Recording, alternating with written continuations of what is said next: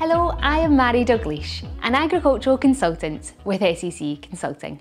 Are you looking to undertake your first carbon audit and not sure what you need to do or how to make a start on data collection? So the key points of today's video is that when undertaking your first carbon audit, there is £500 worth of funding available, and you should utilise this funding so that you get help from an accredited advisor to make the process easier for you for your first time, but also make sure that you get those recommendations so that your carbon audit is eligible for soil sampling funding going forward.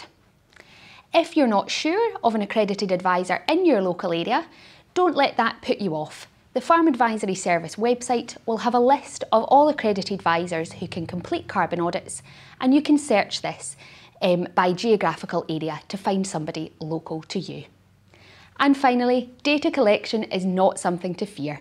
So much of the information needed is already stored within your records, and it's a small collation exercise to get the information for the precise 12-month period that you want to use for your carbon audit. And you can select that 12-month period to suit your information and records.